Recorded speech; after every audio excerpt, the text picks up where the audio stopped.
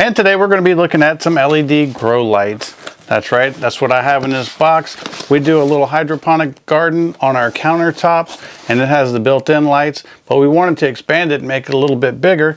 So we got lucky and someone sent these to us to check out, and we're going to use these to grow even more lettuce. We've been able to grow lettuce in about 12 days with our hydroponics from seed.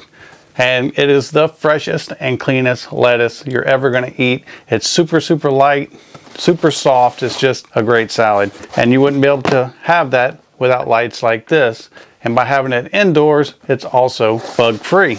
And if you like to grow over the winter time, if you like to keep your plants healthy in the winter time, if you live in areas where it's really snowy and you have really gloomy winters, if you live around Seattle where it rains so much all the time, you can use this for your house plants and to grow things inside. Let's open it up. See what all we're going to get. Looks like it comes fully assembled. That's a plus. You get you a nice little manual. It is in all color. And it just kind of gives you the specs. And if you're curious about the specifications, it has 80 LEDs, 24 red, 28 blue, 28 white. It's made out of aluminum and PVC. It takes 5 volts to power it. The wavelength is the red is 660 nanometers. Blue is 460 to 470 nanometers. You should get 50,000 hours out of this. It'll light up an area 2 to 3 square meters, 6 to 9 feet roughly. And it can be up to 3.98 or 4 feet away from the plant and still be effective. That's for my friends who love to know the technicalities. Now it is a clamp light. And in fairness, those technicalities are important if you're growing indoors, because you want to make sure you're getting the right spectrum of lights. Because if you get too much red, it does one thing to the plants. If you get too much blue, it does another. So understandable how those specs are important. Now, here it is right here. It's a clamp style. Get all these bags off of it. But here's the light. We got the packaging off.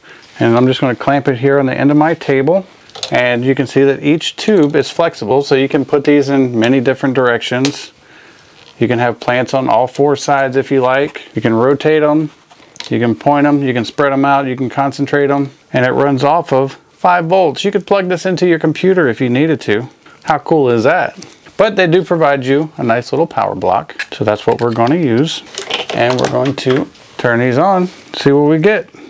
Now on the cord, you have a little controller here. You can, if you look close enough, you can see that it is lit up. And let's turn it on. Boom, shakalaka. Somebody call the doctor. I know a little fella that needs some therapy. Here's my little buddy. He hangs out back there all the time. He's going to benefit from this light. I know little indoor ivies like this really don't need a bunch of light, but I don't think it's going to hurt him to get a little extra, some extra rays. Now this does have 3 different timing functions. You can set it for 3 hours, 9 hours, or 12 hours. It has 10 different dimming levels. It goes in 10% increments from 10% all the way up to 100%. So you can pick and choose how much light you want to give. And these are super flexible. Like I said, they call it the flexible gooseneck mount, and you can just turn it in any direction you want. Like if I wanted to have super sun on my little friend here, I could just do like this and have all the light on him. Or I can just have plants all around this, just like so, and share with his friends. And you also see how I can change the spectrum as well. So it's fully adjustable in the colors that I'm outputting right now. And you can see on this one, you can set it to all blue. You can have different variants of white. Like this one is, this is just white and red only. This one's blue only, and then this is white, red, and blue. So very cool. Awesome for any of your home growers. You could probably use this if you do like the microgreens.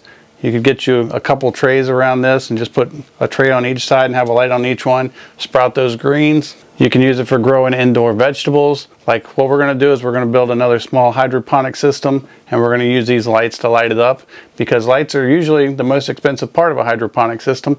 And it's pretty easy to make your own little setup. So that's what we're going to do with it. But overall, very nice light, tons of features, gives you wide control. You can set timers. You can pick the wavelength of color that you want. It's plenty of bright enough, covers a 9-foot square area, and is effective from 4 feet away. I hope this video helps, and thanks for watching.